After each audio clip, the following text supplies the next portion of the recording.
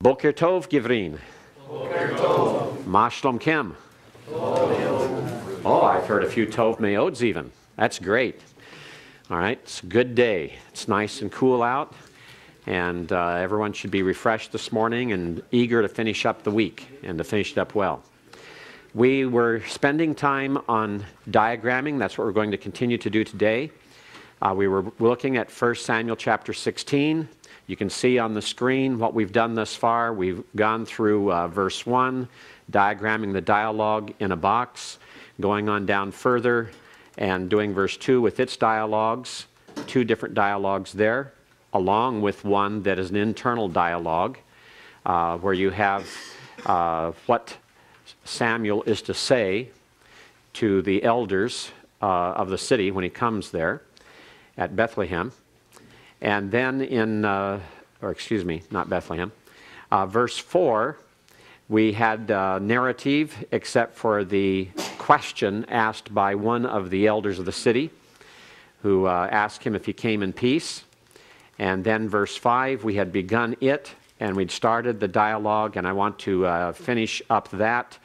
And verse 6, before we then go back and take a look at some of the details of trying to see how we can refine it and then deal with your questions that you might have with regard to either the mechanics of it or the philosophy of diagramming. So let's continue on. In verse 5, we have thus far, so he said or responded, peace. This is Samuel's response to the question from the elder in the city. Peace, for sacrifice to Yahweh I have come.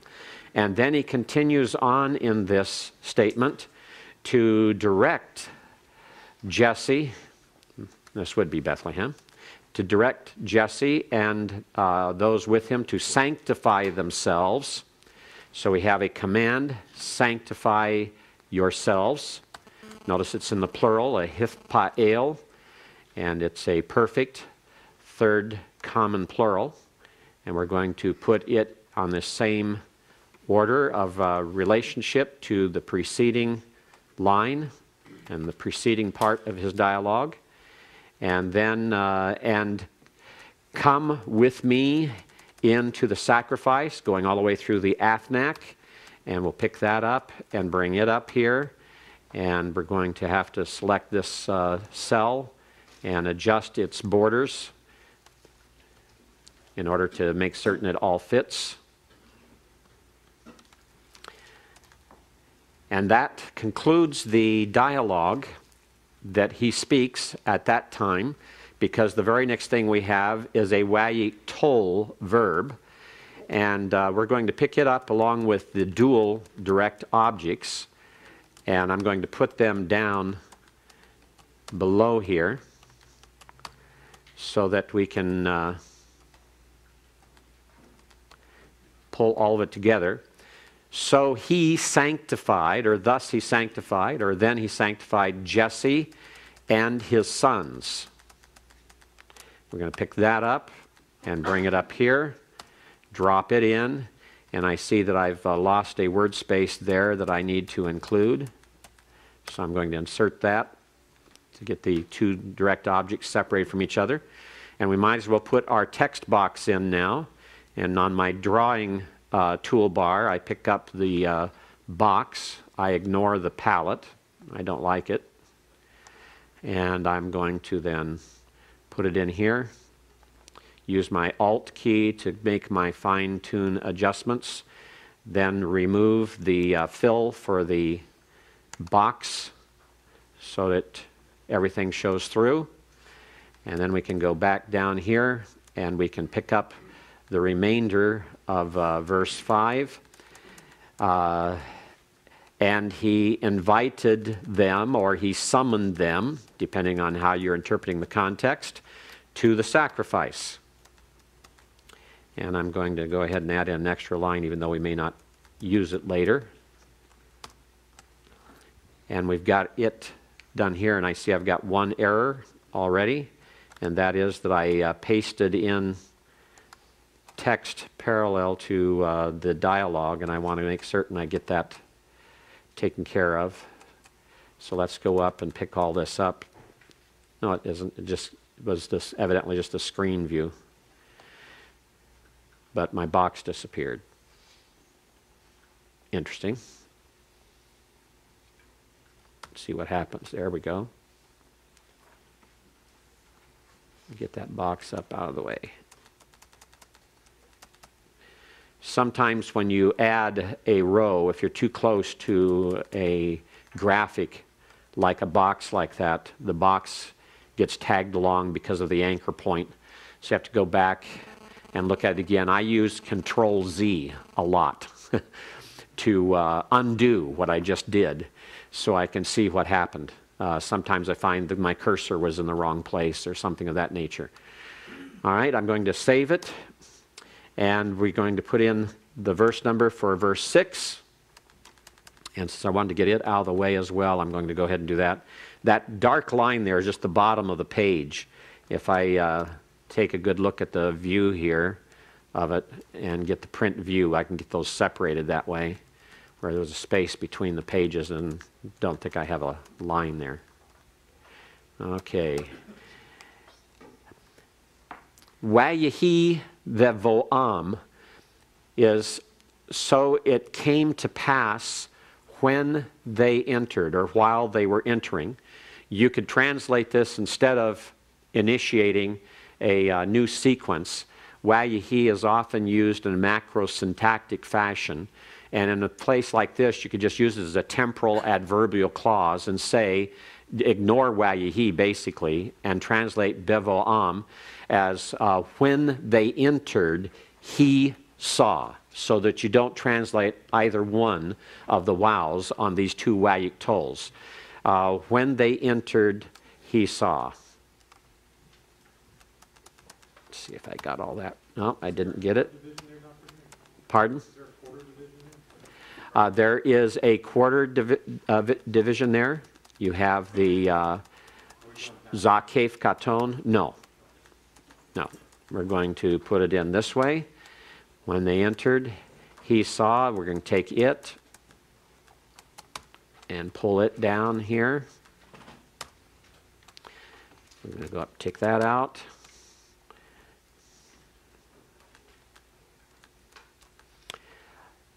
He saw Eliab.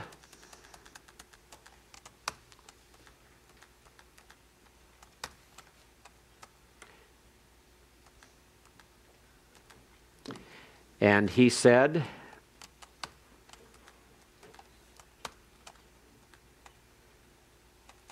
this takes us over to a second page now of our diagram. And that's going to happen with a long text like what we have here. And then what he said was, indeed, before Yahweh is his anointed. So it's a simple statement. It'll be an easy one to do. And we're going to put it in here. And I'm going to have to get this. All right.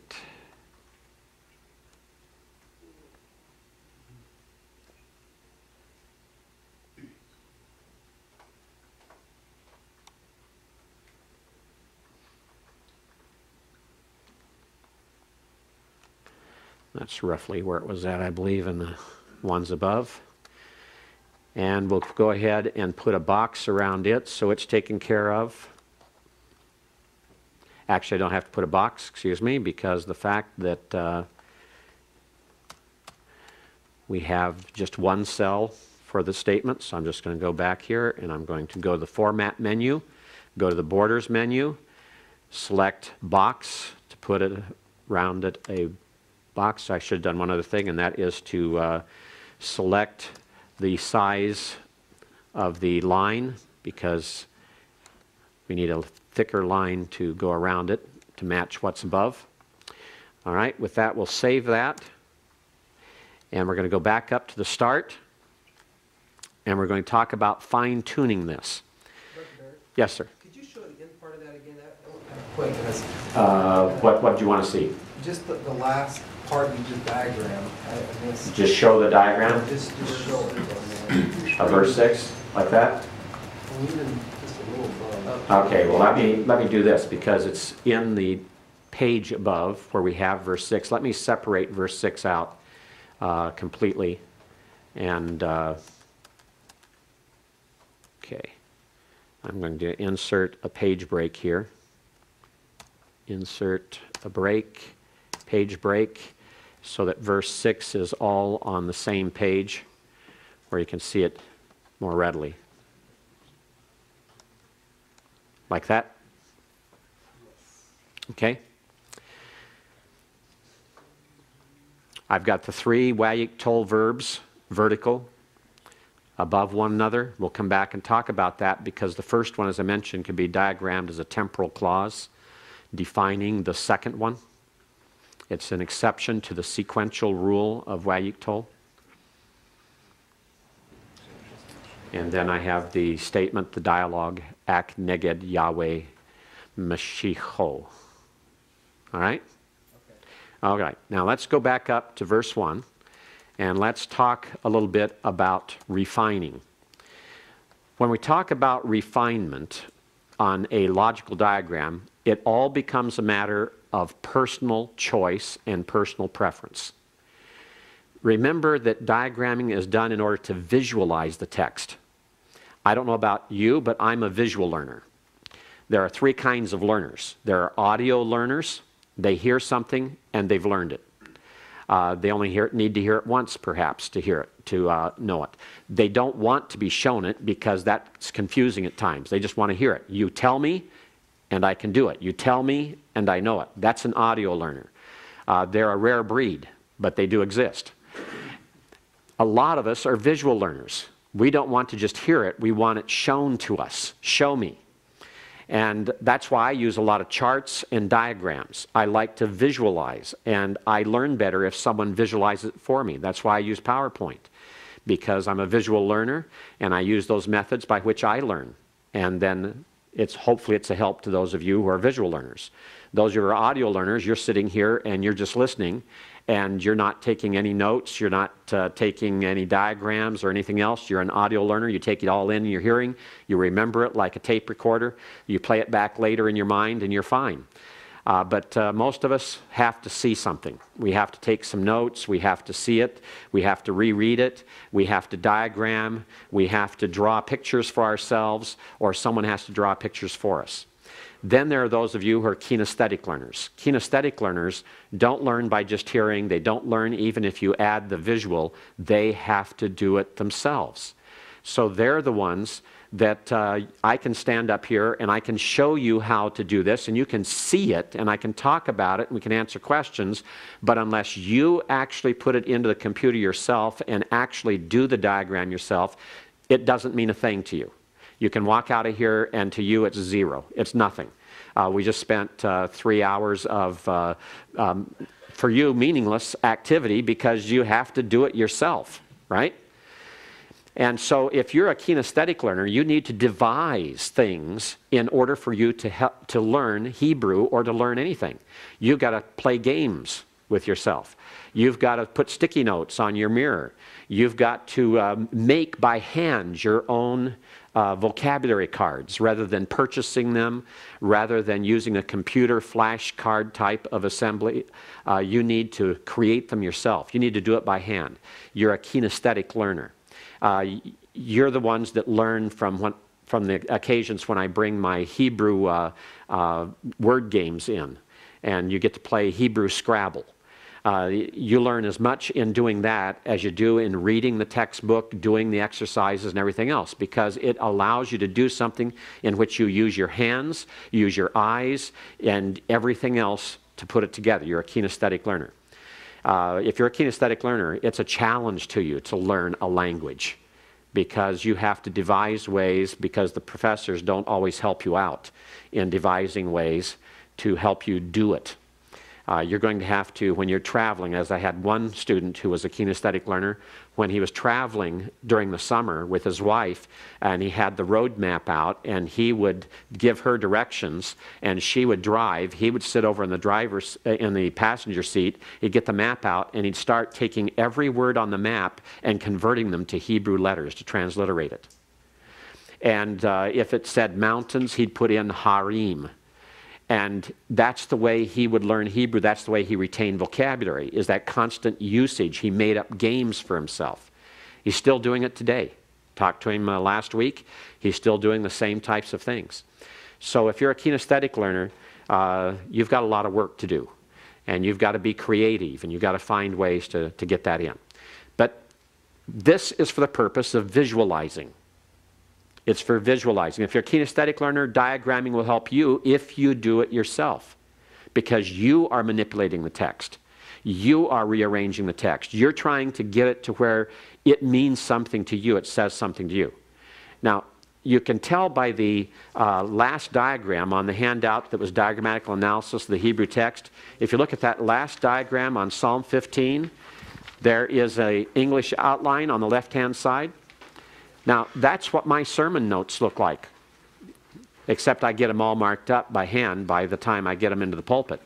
But that's what my sermon notes are. When I preach from the Old Testament, I go in, and in the pulpit, if you come up, you'll find a Hebrew diagram, a logical diagram. Because as I'm preaching, I can look down and I can visualize, I can see the arrangement of the text. I use colors, I use boxes, I use lines, I use notes in various colors as well, because it's all visualized for me. And that way, as I look down and see something, I know, for example, if I have a chiasm, where the focus is, because I can see it visually. I just don't have in my notes, this is a chiasm. I can see the chiasm because the chiasm is mapped out for me in the Hebrew on my notes in front of me. This is what I utilize, and it has to be visual because as I glance down, I want to see immediately what the text is doing. I want to see immediately where the repetitions are. I want to see what word is repeated. I want to see what it is in the Hebrew, not just an English translation of it. I want to know that. And so I use these diagrams for that type of purpose. I use it for teaching, yes, but I use it for preaching. They go into the pulpit with me. So as we're looking at this first verse, we have Vayomer Yahweh El Shemuel. So Yahweh said to Samuel, and we're going to find out it's a question, so we could translate it. So Yahweh, or then Yahweh asked Samuel. Now El Shemuel is a prepositional phrase. Prepositional phrases are adverbial in nature.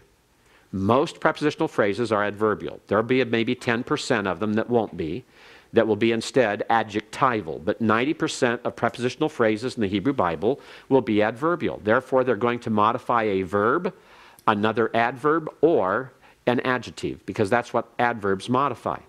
In this case, El Shemuel is going to adverbially modify the verb by specifying to whom Yahweh speaks.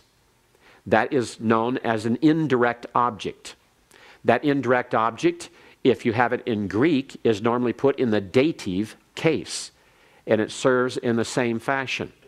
And so El Shemuel as a adverbial modifier, if we want to refine this further to map that type of thing out, then we would go up here and we would take the diagram and put an insertion point here, and then go to our table menu, go to the insert part of the table menu, and go to a row above, or rows above. And when I return then, that will enter a row above where I was at.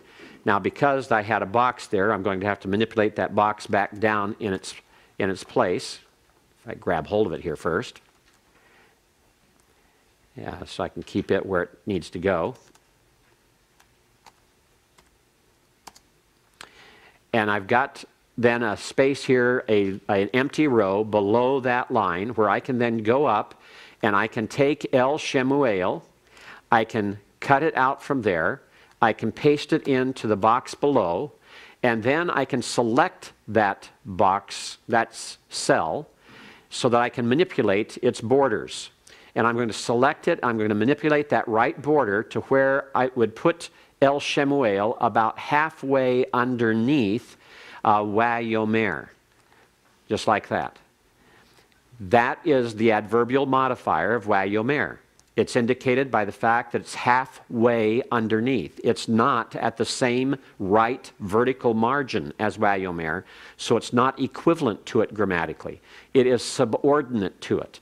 It's that same situation if you use Lee Cantonwine's grammatical diagramming. If you have, for example, good God, the good God, ha theos, ha agathos, you diagram that in this fashion, all right? You have a stick here and you put the line and you bring it down, it goes about halfway underneath, so you can see that it's an adjective modifying theos. Well, that's all I'm doing here, except I'm not using lines. It's just done spatially. It has put into space in such a situation, such a setting, that it's halfway underneath what it modifies. So if I wanted to refine it that way, to that fine of a detail, then that's one of the things I can do. Then as we go into the dialogue, if I want to do something with the dialogue, how long are you going to mourn over Saul? But I have rejected him, or so, or but, or because, depending on how you translate this context. Again, I could take El Shaul, and I could drop it down. And if I go in here and I insert, excuse me, got to do the table insert, and go to a row above and get that row in there.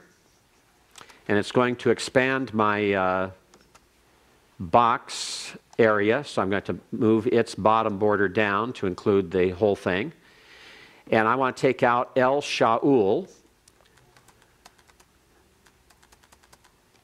literally over Saul. Why, or for whom are you mourning? And I'm going to stick it into this box for a second here, and I know I'm going to need extra space, so I'm going to merge these by going back to the table menu, going to merge cells. Those two will be merged. And now I want to bring that over because it is an adverbial prepositional phrase modifying the verb, which is a participle, mitabeil, and I'm going to put it about halfway underneath mitabeil, and that takes care of it there. We've got it taken care of. All right? Notice that wa'ani is still vertically aligned with the previous personal pronoun ata, which it is being contrasted with, because there's a contrast being made here very purposely with the emphatic ani, the emphatic first person singular pronoun, as the subject for the cal perfect first common singular verb ma'asti, because you don't have to have ani, it's already there, it's the t in the verb. So the subject's already inherent in the verb. So if we use the personal pronoun in that setting, it's emphatic. The personal pronoun with the participle is not emphatic, because participles, remember, do not have person. They have no person. There's no such thing as a first person participle, second person participle, or third person participle. They have no person. So if you're going to specify a subject of a participle, you either have to use a noun or you have to use a personal pronoun. And most of the time, a personal pronoun is utilized. And its normal position is in front of the participle. It will occur about 60% of the time in front of the participle, about 40% of the time after the participle, and there's no emphasis in that word order. So there's no emphasis there. It's not saying you yourself, as the following is saying, I myself have rejected him. But there is, by context here, by the use of ani, an intentional drawing of a comparison between the actions of Samuel and the action of God. He's saying, why are you mourning over Saul when I, and he emphasized that, I myself, Samuel, listen to me, I'm the one who rejected him. Now, that has a great deal to say, to imply about the matter of Samuel's attitude. He's behaving a lot like people do in our churches when we engage in church discipline. A lot of people sit around and they moan and they groan and they bewail the fact, and they mourn over the situation, and they go home and worry and fret over the situation. They get on the telephone and do all kinds of gossiping and everything else because they cannot accept that this is God's demand. They can't accept that this is being done according to the commands of the Word of God. They're doing the same thing Samuel was doing. God says, get over it. This had to be done. This is the right thing to be done. This is my will. It's my doing, Samuel. Why are you questioning me? Get your head on right. Quit having your pity party and let's get on with things. It had to be done. It's right for you to be grieved, but don't continue grieving over it. You're carrying on like a man who doesn't really believe that what I did was right. Samuel, what does that say about your faith in me and your concept of me? And that's the contrast being brought out here. And so one of the things I would do in this, because I have a color printer at home, I would go in to fine-tune this, and I would take the two personal pronouns, and I would put them in red. So that when I look down at this diagram, when I'm preaching my sermon, that jumps off the page at me. I see that contrast, and it means something to me. Because it says there is a conflict here between two people, two persons, two personalities, between Samuel and God. And it's the contrast between the way of Samuel and the way of God, the thinking of Samuel, the thinking of God. And that's one of the themes of this entire text, is it not? You see, this sets the stage. This is the background. As we get further into the text, Samuel's going to see Eliab, and he's going to say, wow, that's got to be him. Look, he's tall. He's handsome. He's strong. That's got to be the leader. That's got to be the king that God wants me to appoint. And God says, no way. I have not chosen him. The opposite of I have rejected. And he tells Samuel, after he's done this several times, he says, look, it's not what a man sees.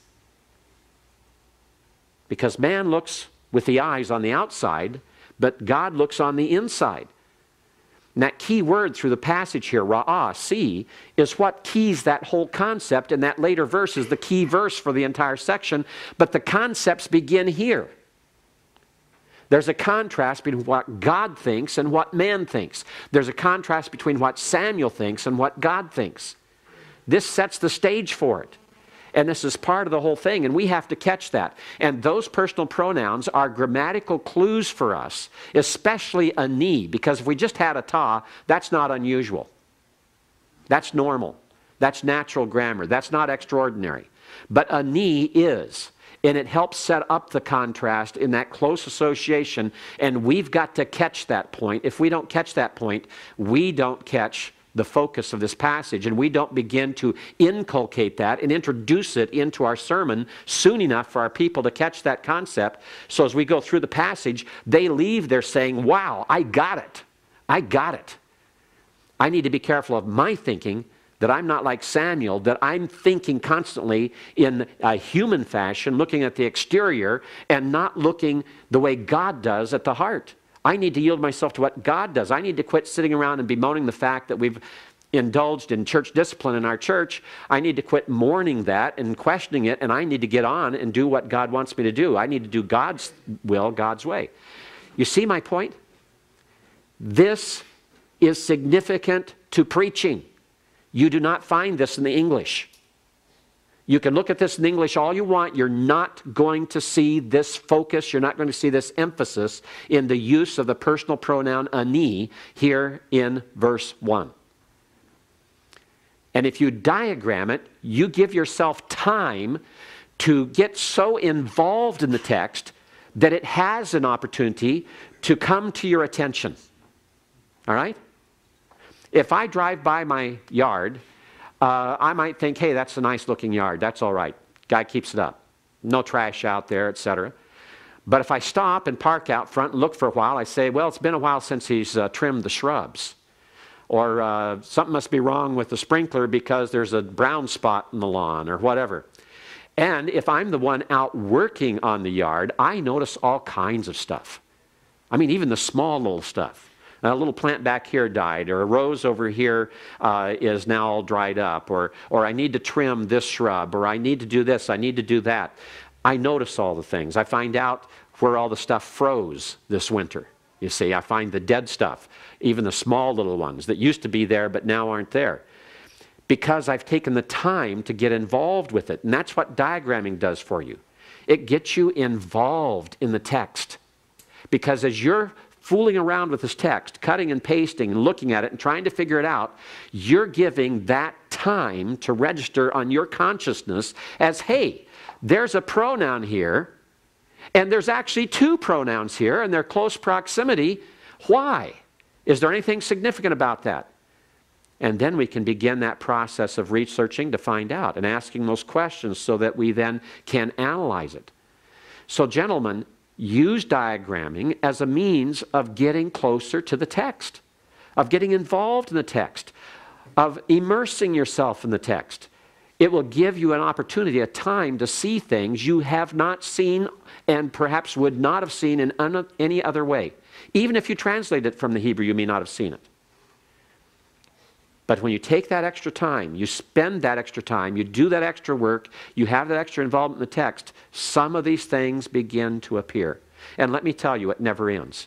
Every time I return to a text, I see something else that I missed before. It's an ongoing process. That's why we never exhaust a sermon when we preach it. Ask Dr. MacArthur how often he's preached a sermon that he couldn't come back and improve it and add to it later. When he was talking about the Gospel of John, he was telling us that the first time he preached through the Gospel of John, the notes are about half as long as what his book's going to end up to be. In fact, he said actually it's perhaps maybe only a third because he's learned that much more, twice to three times as much. He's learned in the intervening period. That's the way we are. We're going to be that way. I don't care how exhaustively you attempt to preach text, you're not going to exhaust it. Because we have a limited, finite mind. And we're not going to be able to do that.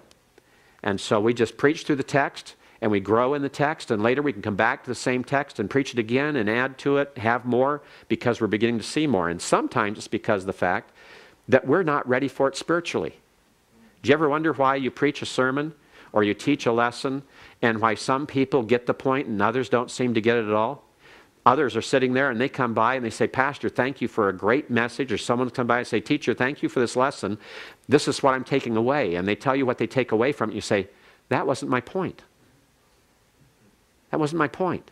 But you go back to the text, you say, but it is there. But that's not what I was bringing out.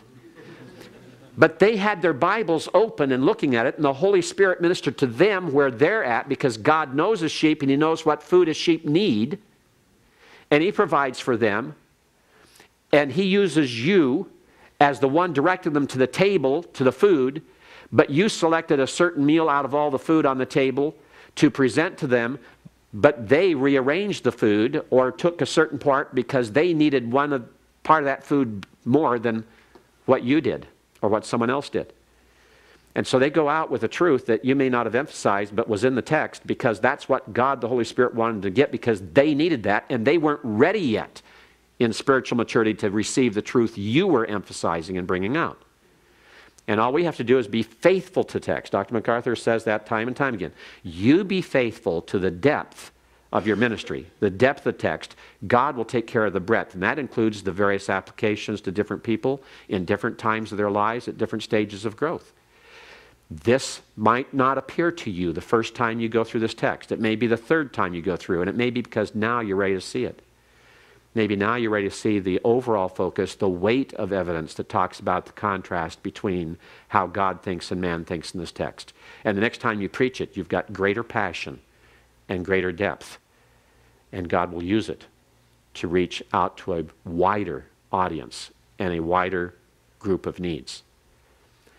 All right, so El Shaul is halfway under Mit Abel, to modify it adverbially. The same as Mimlok down there, and I see that I must have chopped off the Hirik. So I'm going to add that in here. Mimlok al Yisrael is a prepositional phrase that is an adverbial modifier of Ma'astiv. I've rejected him. From what? From reigning over Israel. Fill your horn with oil. Now, shemen, as an adverbial accusative, it's a double accusative. You fill the horn, and it looks like fill oil, but you don't fill oil, you fill with oil. So it is the material. You could drop shemen down halfway underneath malay if you wanted to. Now, you have to make a judgment here, call at some point. You have to say, okay, how far do I want to go in refining this and making the details? Number one, I have to figure, how much space do I have on my page? Maybe I don't want to go into great detail because I want to keep it all on 1 page or 2 pages rather than going to 5 or 6 pages. Perhaps it's not necessary. Shemen does not need to be divided out and put down there underneath malay, unless I keep having a problem as I look at it and I keep thinking that shemen is something else in the relationship. And then maybe I need to diagram it down halfway underneath malay to remind me that it is adverbial in nature. With what do I fill the horn? Then we go to the next line, Walek eshlachaka. Here we have lake being used as an introductory imperative. An introductory imperative. That's found in section 2.2.4 of Hebrew Bible Insert. The introductory imperative is not really to be translated. It is merely to show a sense of urgency. God isn't saying here, go and I will send. Notice there's no and on eshlachaka. It's not saying here, and don't preach it this way, I've heard it preached this way, you need to go first, and while you're going, then God can finally direct you, and then He will send you. But you can't be sent until you go. And I've heard people take that and go to the Great Commission and say, it says here, go into all the world. And if you want to be sent as a missionary, you want to be sent as an evangelist, if you want to be sent to someone to reach them for Christ, you've got to be going first. So you make certain you get on your jacket, you go outside, and you start walking the streets with tracts in your hand. And if you're doing that, then God will send you to someone. But if you're sitting at home, He's not going to send you. Or if you're sitting in the pew, He's not going to send you. If you're sitting behind the pastoral desk, He's not going to send you. You probably heard messages like that as well. Maybe you didn't hear them based upon this passage the way I have. But that's not what this means at all. The Hebrew grammar indicates that lake is an introductory imperative, and all it contributes is a sense of urgency. I will send you immediately. Fill your horn with oil. I am sending you immediately. Right now is the concept. To Jesse the Bethlehemite. Now, if perchance I was focusing on or trying to get a concept of a narrative and the characters in the narrative, because narrative involves plot, it involves scenes, it involves characters. And we have to do character studies and character analysis. We have to understand, okay, who is Samuel? Who is Yahweh? Who is Jesse? Who is David in this context? And we have to have a clear picture of who they are and how they work into this narrative. That's part of the narrative study that you must do. If I want to highlight that, then I might want to do like I did with El Shemuel above there in putting it adverbially underneath Wayomer, and the way I handled El Shaul under Mit Abel, I might want to put El Yishai Bethlachmi underneath Esh Lachaka, so that I could highlight that. So just because I might want to do that, let's go ahead and go back to our table. Let's insert a row above. Excuse me, it wasn't supposed to be a row above, but I'll make that work anyway. We'll make it work by just taking off the front part and moving it up. One to go to a row below.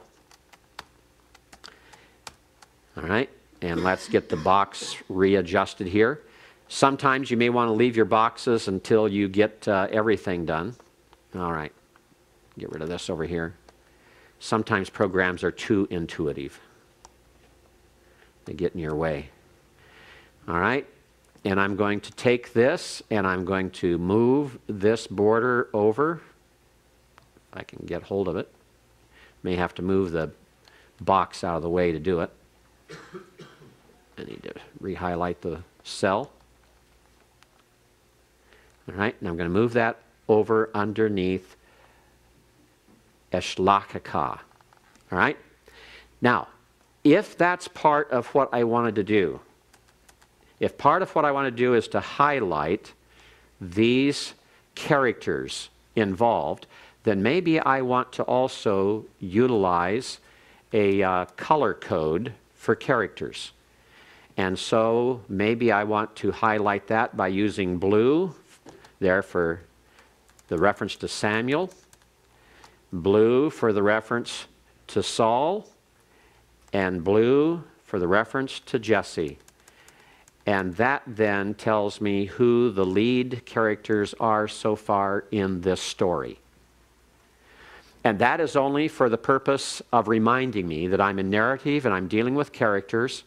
And part of preaching narrative and teaching narrative is dealing with the plot of what the story is all about, dealing with the theme, dealing with the purpose. What is the purpose? What is the nugget of truth? What is the propositional truth that's being developed and stated and illustrated by this narrative? What's the point God wants us to learn from this? And we have to keep in mind, narrative is not necessarily prescriptive, it is descriptive.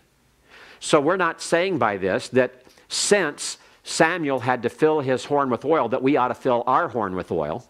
All right? Be careful of that. If I see you walking around with a horn filled with oil, I'll wonder. But rather than that action being prescriptive, it is descriptive. And the description is given in order to teach us something. Because remember, all Scripture is what? God-breathed, meaning it is given by God, therefore it is authoritative, it is inerrant, and it is profitable. That's co-equal to inspired. It's profitable. Every Scripture, every part of Scripture that is inspired is equally profitable. All right? There's no Scripture that's inspired that is not profitable. It's all profitable. Even the genealogies are profitable. And they're profitable in 4 ways. For what? For doctrine, for reproof, for correction, for instruction in righteousness. Now, those are the 4 things that God, through Paul, addressed Timothy about that we ought to then be aware of. So as I approach a text like this, I've got to ask myself the question, okay, is this inspired Scripture? Absolutely. Number 2, then it is profitable. What is it profitable for? Doctrine? What does it teach me doctrinally? What does it teach me about the doctrine of man? What does it teach me about the doctrine of God? What does it teach me about the doctrine? Go on down the line. Doctrine of sin, hamartiology. Go all the way through the categories. What does it teach me?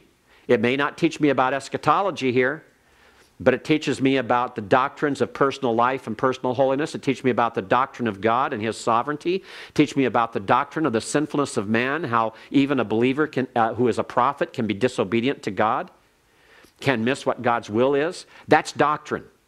Then reproof. What is there in this text that reproves me, that faces me with my sin? Well, since I'm a man like Samuel, and I'm a believer like he's a believer, is it possible that I may also be doing things that are displeasing to God because I have not yielded myself to His sovereign control over my life? And to His arrangement of circumstances around me in my life, in my ministry, in my family? Yes. Then I've been reproved. I've seen myself in the mirror of the Word. I've seen myself in Samuel. Now what's next? For correction. What's the corrective here? And we look for the solution. What's the correction for Samuel's problem that I can identify with? And I find out that God's correction for this was for him to pay attention to what he was saying, to obey God, and to keep on serving Him in the things God wants him to do. And let go of the past. Let go of Saul. Let go of that rejection. Change my heart and change my mind. And if I can't do it, I need to ask God to do it for me. And then, instruction in righteousness. What do I learn about righteousness in this text? And one of the things I'm going to learn about righteousness is that God's righteousness is so far above man's righteousness because God looks at the heart where we look at the external things. God looks internally. And He's dealing with internal righteousness, not just external righteousness. And we've got it. And then the next point is going on in 2 Timothy 3:17 says that the man of God may be thoroughly furnished, may be perfect, thoroughly furnished unto every good work. The Scripture, and this is still talking about all Scripture, every Scripture, including 1 Samuel chapter 16, verse 1, not only provides me with doctrine, with reproof, with correction, and instruction in righteousness, it is intended to equip me for good works. So then I need to ask, how can I put this to work? How can I do this? How can I live this? Not just believe it. I need to be a doer of the word, not a hearer only. You see my process? You're wondering how to preach the Old Testament? That's how you do it. That's how you deal with narrative. That's how you look at these things. And to do that, you've got 3 people here involved. At least. We're going to get down to David later. We have 4 key people. We have God, we have Samuel, and they're the 2 that we see the most of here at the beginning. And then we're going to have Jesse. And Jesse plays a role in this. And then we have David. And David is going to be one of the focal points of this narrative. And we have to understand who those 4 are. We have to understand a little bit about the background. If you're preaching this text, you want to tell people who Samuel is. You want to remind them that he was that child serving in the tabernacle under Eli. You'll have to remind them that he's the son of Hannah. You need to give them some background. They need to understand how he came to this point and why it's disconcerting. And so disconcerting that God has to intervene and confront Samuel. This is the boy who used to listen to God carefully, who listened to him more carefully than Eli did, the priest. This is a man who's been through trial, who has lost his own sons the way Eli lost his sons. But he hasn't yet learned it all. Even as an old man, he's still learning and he's still being taught by God. And so this touches upon every person in your audience, whether they're in the stage of Samuel as a child, or if they're in the stage of Samuel as an old man, we still have things to learn. And in different stages of life, there are different things we learn, and there's different things we face. And sometimes the difficulties of life and the raising of children and the losing of children bring us to a point where we really latch on to someone else that we become close to, so much so that we replace God with them, like Saul in the life of Samuel. So we have to talk about people. And so this highlighting it in blue reminds me, as I go in the pulpit, that I have to set the table in my message. This is narrative. In narrative, I have to expose the plot of the text, the flow of it, the plot, the purpose, the basic propositional truth that is going to be given. And I have to introduce the people to each of its characters, and I have to develop them because the Scripture develops them. They are full-bodied people. They have lives involved. And the reason the story is being given to us is because those lives are significant. An entire book, 1 Samuel, has almost been given over to Samuel. And all of 1 and 2 Samuel is nothing but to lead to David. So we have those 2 characters here, and the whole thing is as God sees them, as God calls them, as God uses them. He's the 3rd main character. Jesse turns out not to be a major character. But we have to talk about him because he's in the text. Several times in the text. And there's some involvement here because he himself doesn't understand that it's David who's the one, who is the chosen one.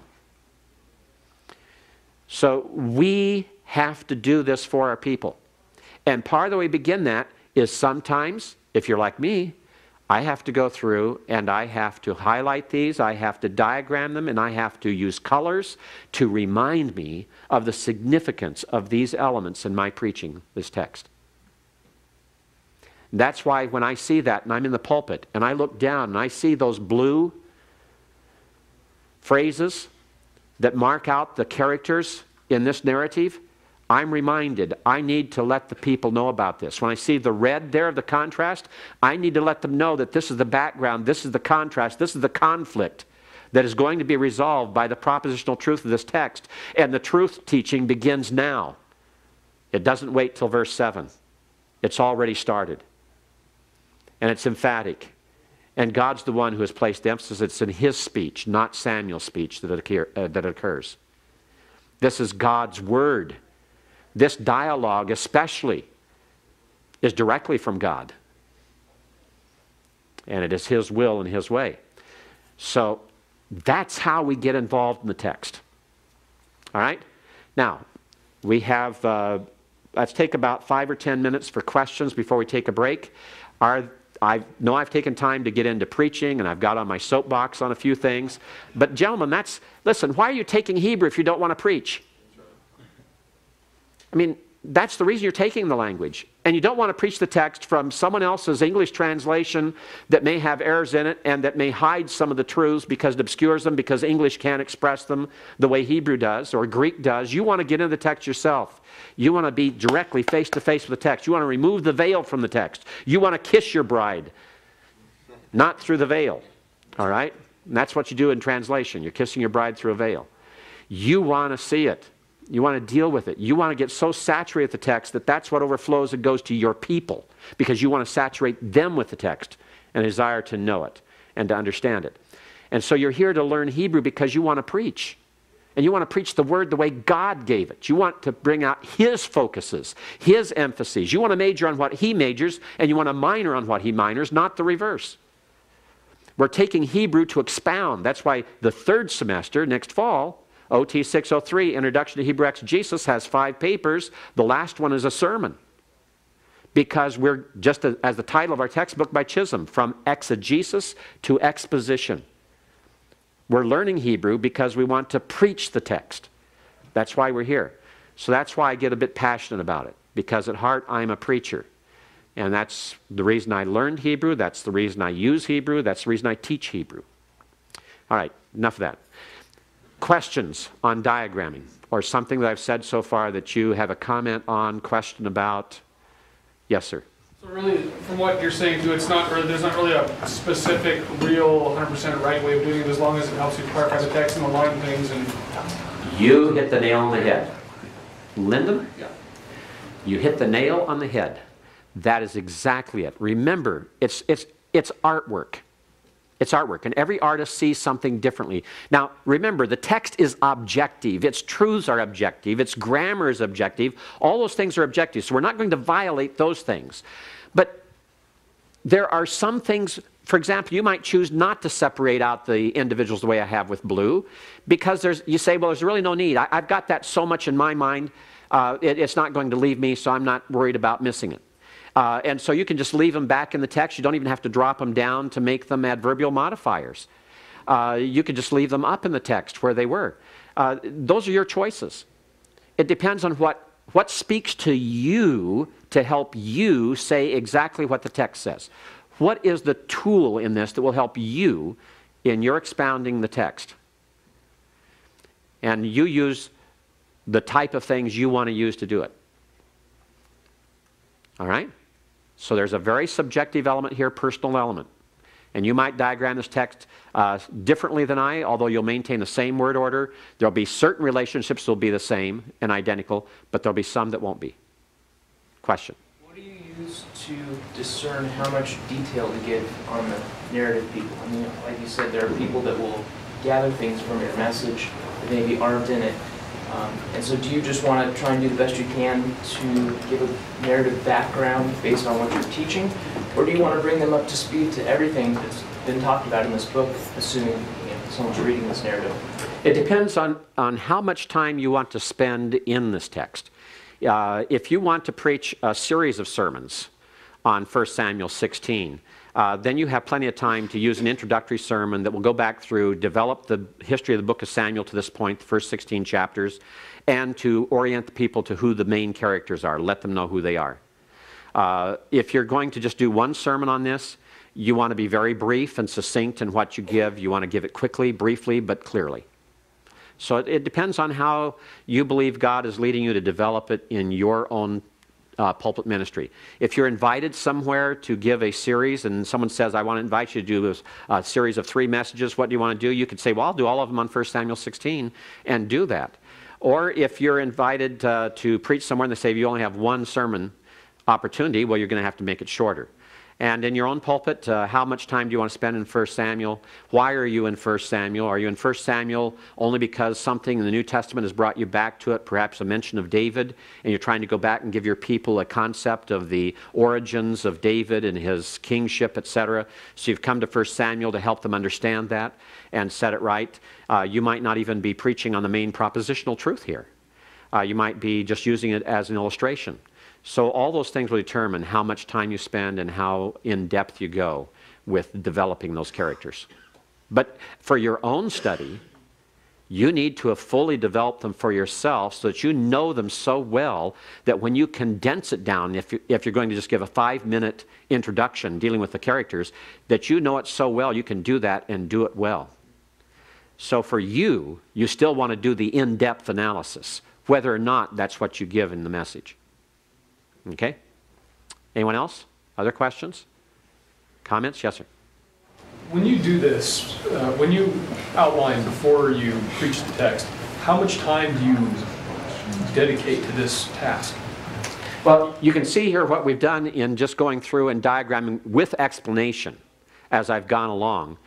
We've spent, about 2.5 to 3 hours in here talking about this text. Now, in my own diagramming of this, I can sit down and do it in 10, 15 minutes for the entire chapter. Very quickly, just cut and paste in getting the basic outline, and then to develop all the details, put in the dialogue boxes and things like that, then it's going to take a bit more time. I'd say maybe an hour for the entire chapter, maybe 2 hours if I want to really spend a lot of time with it. But that's because I've been working in Hebrew and teaching Hebrew for 38 years. So you're looking at the text and you're saying, okay, but that's going to take me a lot longer.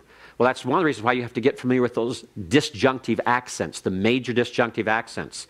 They are the clues that will help you divide this text quickly and efficiently and give you something to work with. And then go back and fill in the details and make your adjustments. When I'm preparing a message, I like to prepare a message weeks in advance. I'm going to Albania here in a couple of weeks, and I'm preaching a series of messages on the authority of Scripture. 4 messages. I've been working on those messages for weeks. And that's the way, if I were a pastor, I would want to not just prepare each week for my message that week.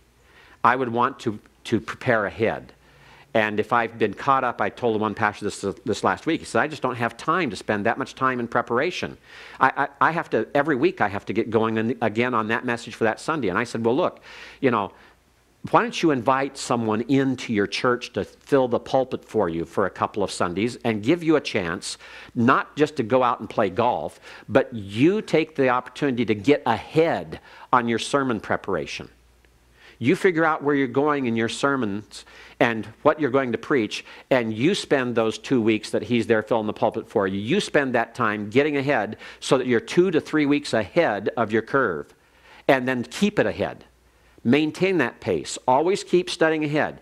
Use the first part of the week to study for the next sermon a month from now, and the middle part of the week to study for the sermon that's 3 weeks from now, and the end of the week to study for the sermon that's this Sunday. But you're not studying it, you're just going back over it, reviewing it, and revising it, etc., and becoming familiar with it once again.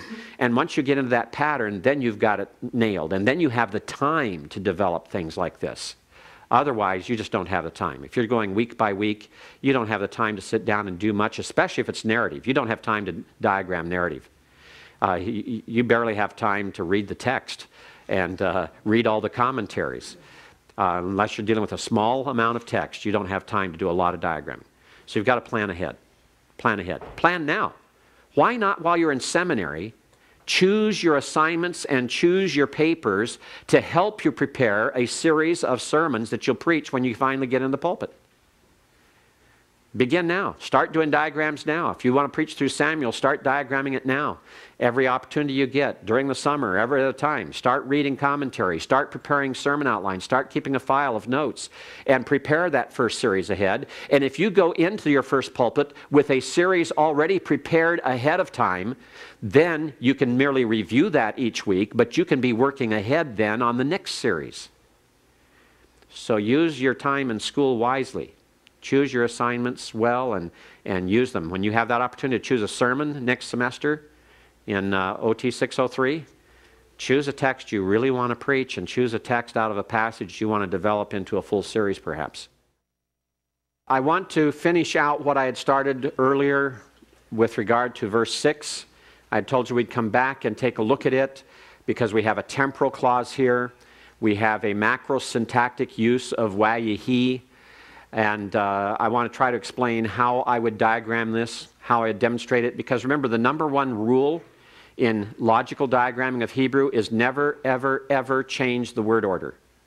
Never, ever, ever change the word order. All right? So that means that if you have a prepositional phrase that intervenes as an adverbial modifier of a verb between the verb and the subject, you want to always keep the verb and subject on the same line. So therefore, you will not separate out that adverbial modifier unless you're dealing with a chiasm where you're going to put each on a separate line in a descending order and then come back out of the chiasm with parallels to it. You don't want to do that. And so there are certain rules here. And in verse 6, we face that rule of not changing word order because wayahi vevoam is an adverbial modifier. It is an adverbial temporal phrase created by the infinitive construct with the base preposition that means when entering. And the subject is the am ending, the third masculine plural pronominal suffix, when they were entering or when they entered. And wayahi is just kind of introducing this. And it is macrosyntactic because at this point you have a break in the narrative. Because, notice, in verse 5, you've gone all the way through the sanctifying and the preparation and the summons to the sacrifice. And so all that introductory stuff is over. You're finished with the dialogue between Yahweh and Samuel, which is the first part. You're finished with the traveling to Bethlehem and the entering to Bethlehem and the encounter with the elders and then meeting Jesse and giving him the summons. And now we're going to the sacrifice itself. So the wayahi here helps to introduce a change in scene. There's a scene change that takes place. If you're filming here, you're going to do a transition of some sort to show this. And it is while they were entering. All right? So wayahi vevoam is adverbial modifying wayare. And I see here again, when I cut this off, I took off the pathak. You always have to watch that if you don't cut and paste correctly and catch the vowel. I want to make certain that it shows that it modifies. So I'm going to take and select this cell. And I'm going to move the right-hand border of that cell over halfway over wayara because that is what it is modifying. And then because it precedes, I have to leave some sort of visual clue that tells me that wayahi vevoam doesn't belong to what goes before, it belongs to what follows. And so I'm going to go back down into my Auto Shapes menu, and I'm going to get the block arrows here because I like using them a little bit here and there. And I am going to choose, whoops, get the block arrow here, and I'm going to choose this one here. I guess will work all right. And I'm going to, I shouldn't have done that. I put it on, got something there, but that'll be all right. I'm going to bring it over here, and I'm going to reorient it to where it is pointing down. And I'm going to put it in this way, and I see it's a little bit too large, so I'm going to decrease the size of it a little bit here.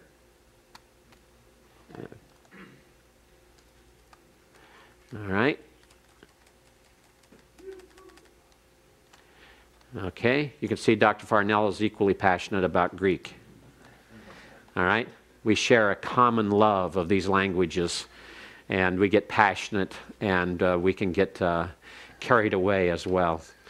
So when I'm yelling in here, he's over there, and his students are wondering what's happening over here. When we're singing over here, they're wondering what's happening. And when he's doing that over there, you're wondering what's happening over there. You're just getting the benefit of two guys and excited about the languages, all right? This arrow then helps to show that. And if I take out all the paragraph markings. You can see it a little bit more clearly. You still have a little bit of the gray lines that are marking the cells, but those aren't real borders. They won't print. The only borders that print are like the black one down there around the dialogue. But that is how I remind myself that Wayahi Vevoam is modifying. It goes with Wayara. All right? And I maintain the word order. I'll talk a little bit more about that. Yes, question? For some reason, I've been able to figure out why. My cells suddenly started not even having the gray lines when they're disappeared. Just disappeared completely? Maybe it's something in your program, or maybe it's something in your preferences. I don't know. I'll keep working on it. Yeah. And if you can't figure that out, ask someone around here who's a bit more of a computer geek than either one of us, all right? Someone's probably got an answer to it. James? How do you rotate the arrow down? The way you rotate the arrows, when you select it here, see that little green thing there that I got the round circle around? Yeah, that's how you do its orientation. You can just move that, or I can go down here to the draw toolbar, and I can go here to rotate or flip, and I can do the rotations there as well. So either way I can get it done, but I can manually manipulate it up there with that little green dot. I can just grab hold of that, put my cursor on it and click on it, and then I can rotate it everywhere I want, any way I want. Manipulate it by hand. Will you show how you inserted that one map? Sure, be glad to. All right. I went down here to the auto shapes on my toolbar. I went to block arrows. Actually, I need to click somewhere here outside of this first. Get to auto shapes, go to block arrows, and then select my arrow and bring it in. And I selected it here. Selected the bent arrow because I'm going to be pointing it differently. Ignore my tool palette. That's part of my preference problems. I could probably remove that if I took the time, but I haven't. And then you get a cross form there that then you utilize to draw it. You can draw it out as large as you want, big as you want. And then when you release it, you've got your green spot there where you can rotate it down the way you want it, make it point where you want it. And then all those other little points, those little empty white circles with little black lines around them, are the ways that you adjust its size, how thin it is, how long it is. And then you just move it into place. And it'll fit right over the top of your cells in a table, or you can place it in text or whatever. Okay?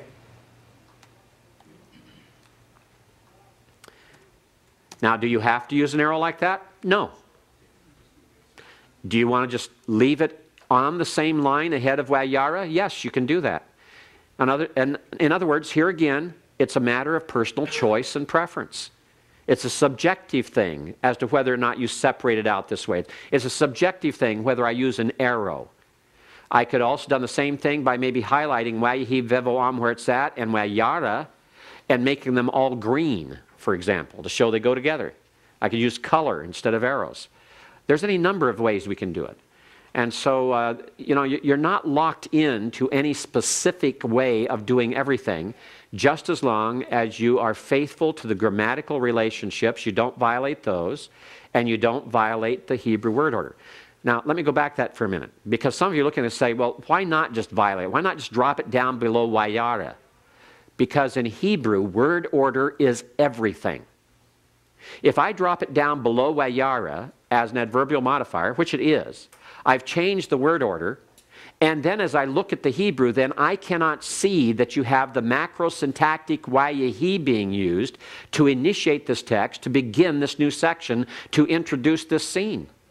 And in other cases, as we'll find out in Exodus 15:26 next semester, as we go back and look at it, or as you even look at it here, by the way, if you pick up this sheet again on diagrammatical analysis of the Hebrew text, and you go to the sheets there that have Exodus 15:26, and you go there to the bottom of page 4, and you see the kol hamachala, and you go over to page 5, and you see how I've moved that over to the left, and I hope that the vowel pointings haven't gone to the right the way they did on mine here, on yours. If they did, that's a problem I have between my computer and the printers in the office. And IT fixed it once for me where they would print correctly, and now it looks like it's not printing correctly again. So I don't know what that is. I may have to have them come up again. But anyway, you'll see there that I've moved it over more to the middle because it is the direct object of the verb with the negative, lo asim. I will not place all the disease which I placed on Egypt upon you. And I've retained that order very carefully because kol hamachala is an emphatic. It's emphatic word order. And if I change that and put it down on the line right after the verb, then I would lose the word order and I would lose the clue, the visual clue that tells me the text has that first, and it's emphatic for a reason. And we'll talk about that when we come to it next semester in going through it in detail. All right? So maintain word order. Don't violate word order. John? This is more with New Testament with Greek, but will you use the same sort of diagramming with Greek, or would you rather use a line diagramming? I have tried to use logical diagramming with Greek. Greek isn't as logical as Hebrew. It does not work well in Greek. There's so many things about the Greek that just create difficulties. There are some texts that work nicely, but a lot of texts just do not. I still find that I use the grammatical diagramming like Cantonwine for the Greek, and I use logical diagramming for Hebrew. I find equally that the grammatical diagram for Hebrew doesn't work well. The way you have to chop up words and everything else, change order. I would still use logical diagramming if I could on a Greek text, and I have in the past. But there's some that it's just very hard. It becomes difficult. All right? Okay, anyone else? Any other questions? Do you feel like you could do this now if you were to choose a text and try to go through and try to at least arrange it? Remember, you go through and you note the major disjunctive accents. And again, what are the major disjunctive accents? Don't look for tipcha and all of those. Look only for these. You look for the athnak, which is the main logical divider of a verse. All right? Watch for athnak. You can begin there by separating the two halves of the verse. Then you go internal to each half. And internal to each half, you watch only for the revia, which is the diamond, and the zakef katon, which are the two dots above.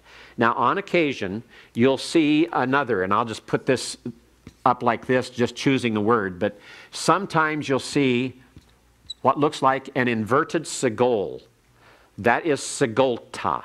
Segolta is a major disjunctive accent, and it is always a disjunctive, and it is primarily used in those situations where it is introducing either direct discourse, and often a negative direct discourse, or it is introducing something that might be negative in concept. It's not always negative, but there are a large number of cases where it is. It's been selected by the Masoretes for that type of thing. But the segolta will be one of those that will be an exception to the zakef katon, the ribia. And the other one is where you have the zakef katon, but you have a line beside it. Zakef katon, zakef gadol. This is called the greater zakef, and without the line, it's the lesser zakef. The interesting thing is, the lesser zakef is more primary, it is stronger than the greater zakef. The greater zakef is called it because it's larger in visual size. That's the reason for gadol. It's larger in size, but it's not larger in its impact on the verse.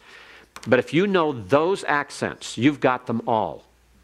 And if you just go through a verse and you start dividing a verse according to those disjunctive accents, and you stay with them and you just do them line by line, just start out at the right-hand margin or even center them and just go through and separate it that way, you have done a lot to divide it. And especially if you're in poetry, gentlemen, if you do that in poetry, you have divided that into its poetic lines. And you're way ahead then in poetry. So get to where you recognize those disjunctive accents and utilize them. Let them help you. Remember, you need to also observe them when you're doing translation. When you're translating, don't try to translate the entire verse all at once. Translate section by section up to the disjunctive accent.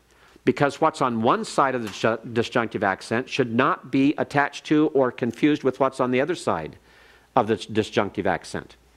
Now, there are some cases where it will continue the thought on, but be very careful about jumping across. Don't take elements that are on one side of the disjunctive accent and move them into the translation on the other side of the disjunctive accent unless you have very clear cause for doing so. And never do that with Athnac. You'll get yourself into deep trouble. You'll get things associated there you don't want to have associated. So watch out for that. But pay attention to those disjunctive accents. Okay, questions? Yes, Jeff? Are you also dividing on the Wayuk tolls for your diagramming always? I try to divide out all the Wayuk tolls because in narrative, they mark the steps, the sequential steps in the narrative. It's more key in narratives. Yes. And that's because they're characteristic of narrative. Right. All right. If I were in prophecy, I'd be doing that with wekatal, with the wow plus perfect. The wow correlatives I would be doing that with because it shows the logical flow of the text in prophecy. So in narrative, yes, the Wayuk toll is very key and you want to make certain that you can see that. I want to see the steps, the sequential steps of the narrative as we go through. Now keep in mind, there are times when the Wayuk tolls of the narrative, they're like a chain. They move along in a chain, and it's one step after this. This is before this, and this is before this, and they're all in sequential order, 1, 2, 3, 4. But there are times when a chain will reach a certain point, and it'll stop, and the narrative will begin again, starting back at a previous chain, and have a new chain of events develop off of it, and these are sequential, 1, 2, 3, 4, 5. So you have to watch for that. And if you have a situation like that, you want to make certain that you demonstrate that. What happens is, these may be the main points, and these are the subpoints to this third point. And you will show that by bringing it over and making it subordinate. If Wayomer here were subordinate to Wayara, starting a new chain, I would then put Wayomer indented underneath Wayara, as though it were adverbial in nature almost, to show that that has branched. And then when I go back out to the main chain again, I go back out to the right margin again. But remember, they're always sequential. And I say always, advisedly, because we already had an example where it isn't. Right here with Wayahi, that's a Wayuk toll, but it's not necessarily a sequential here. Is being used as a temporal modifier. It starts a sequential part of the narrative, but it is actually subordinate to the following Wayuk toll, Wayara, because of its macrosyntactic nature. And so, as we've learned here in Hebrew, there are many rules in Hebrew, and there's exception to every rule, including the one I just gave. There's probably some rule that doesn't have an exception. All right? As soon as you make a rule in Hebrew, you're in for trouble. That's why Chisholm gets on to people about calling Wayuk toll a preterite. He says it's inaccurate, and it is, what's the other word? Inconsistent? Inaccurate and inconsistent. I forget what the terms used there, but one of them is inaccurate. Because Wayuk toll isn't always a preterite. All right? Only about 80% of the time. 20% of the time, it's a future or a present. And so to call it a preterite in narrative is fine, because most Wayuk tolls, the vast 99.9% plus of Wayuk tolls in narrative are going to be preterite. Preterite is just an old-fashioned word meaning past tense. And they're not past tense because they're inherently past tense, because Wayuk toll has no inherent tense. As he also says 6 times, tense is inherent in context and context alone. Hebrew verb forms don't have inherent tense or time. Wayuk toll can be a present, it can be a future by context. Context determines time, not the form. And so in narrative, the context, the very nature of the genre is past tense. And the context is what makes the Wayuk toll a narrative a preterite, not vice versa. It's not the Wayuk toll that makes the genre a preterite. All right?